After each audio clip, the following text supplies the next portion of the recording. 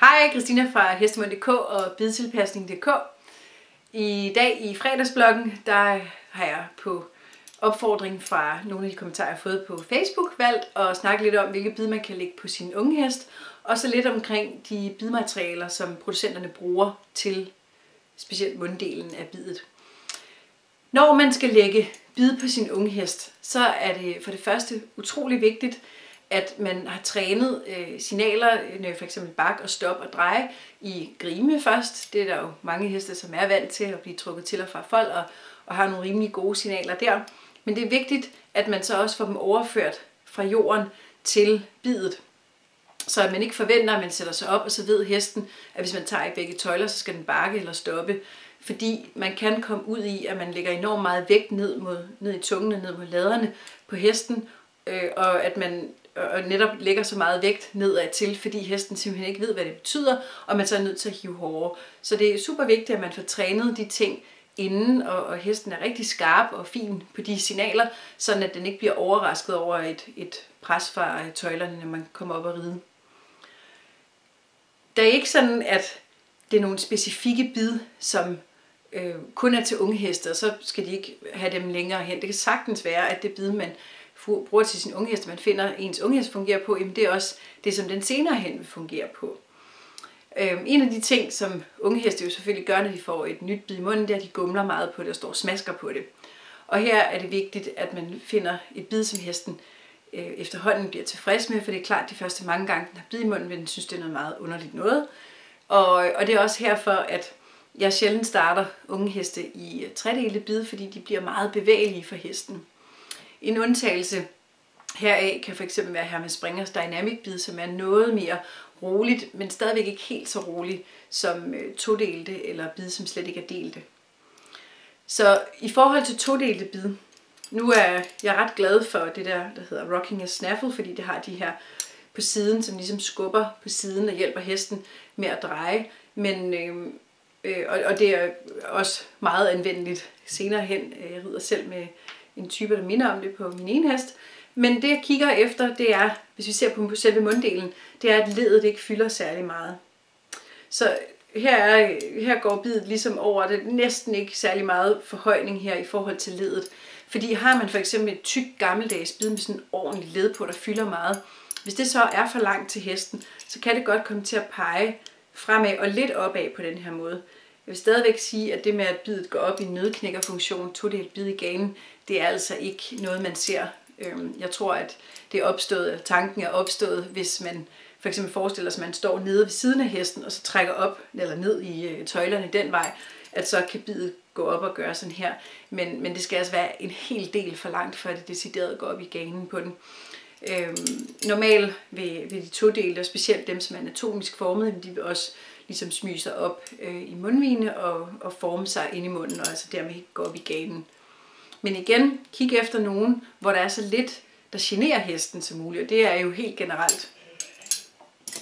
Så for eksempel noget, hvor at overgangene også er lækre lavet, og der ikke er noget, der sådan kunne genere hesten. Ellers så vil jeg sige, nu er det her et gagbid, fordi der er nogen, der har stjålet mit gummibid ellers. Men noget, der, som det her gummibid, som er lidt bevægeligt, men som alligevel er helt roligt ind i munden, og som også kan forme sig lidt efter tungen, er også en god idé at starte på. Men ser man efter en måned, at hesten for eksempel hiver det op, og stadig, det har han sikkert gjort til at starte med, og for eksempel så bliver ved med det efter en måned, og gumle på bidet, eller simpelthen tykker det i stykker, så skal man se efter noget andet, for så er det et tegn på, at det generer den, at den simpelthen trækker det op og tykker i det. Og sidst, men ikke mindst, så er jeg også glad for bid, som netop har lidt mindre tungepres, som for eksempel det her mejlerbid, som hedder mejlerbid nummer 06, som giver har den her bue eller sådan en port på, som har tungefrihed, og som dermed mindsker en del af presset på tungen. Man skal altid være opmærksom på med sådan nogle bid her, hvor bred overkæben er inde i munden, så at den her port den passer til. Ligesom man skal være meget opmærksom på med tredelte bid, at selve leddet inde i midten ikke er så bredt, at det kommer til at ligge op under overkæben, så når man tager i tøjlen, så kører der lige sådan et led hen eller på hestens lade i overmunden. Der er masser af andre forskellige typer af bide. Jeg synes der findes jo for eksempel også bombers bide, som har det der hedder happy tongue, som også giver lidt bue hen over tungen, så der ikke er alt det her tungepres for hesten. Og generelt er det bare et spørgsmål om, at hesten lærer, at når der så ikke er så meget tryk på tungen, så kommer det måske mere op i mundvigen og nedad til på udvendige side af tungen, og så er det det, der for eksempel betyder stop, hvor at heste for 20-30 år siden, jamen, de har været vant til, at på 2 3/3 bid, jamen, så er det meget direkte ned på tungen, at stopsignalet kommer. I forhold til bidmaterialer, så bliver bid jo lavet i alle mulige materialer.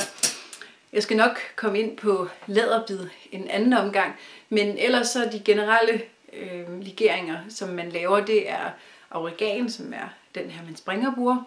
Så er det kobberbid, ren kobberbid og rustfrit stål. Så er der titaniumbid, som er 100% allergifri.